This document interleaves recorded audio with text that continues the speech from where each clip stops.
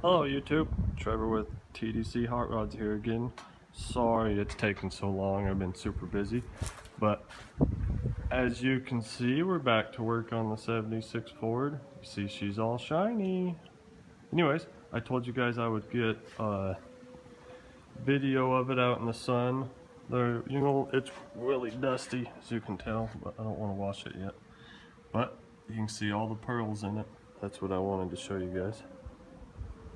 Ooh, look at that. Anyways, 2010 Jaguar black is what color it went. But we're getting her put back together. Still got to do all the interior. Got the back window in it.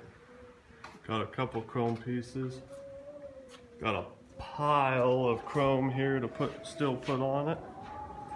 But I will get some videos here and there of putting it, when we start putting the chrome back on. I was gonna make a video of how to install these rubber windows for you, those of you that haven't done it before, but I figured even better off the front windshield. It has the big fat chrome piece that goes on the in the rubber, and so I will show you guys. I'll make a video of when I install that windshield with the chrome piece around the rubber. So that'll probably be my next video, if not the video after that. Anyways, hope you guys are enjoying it.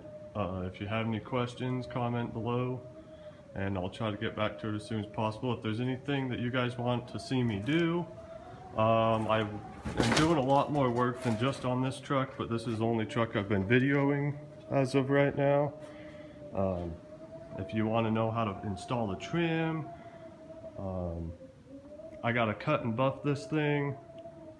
That's why I haven't put any of the trim down. I'm gonna cut and buff from about here down to here. So if you guys want to see how to do that, or my way of doing it anyways, I would be happy to show any videos of that.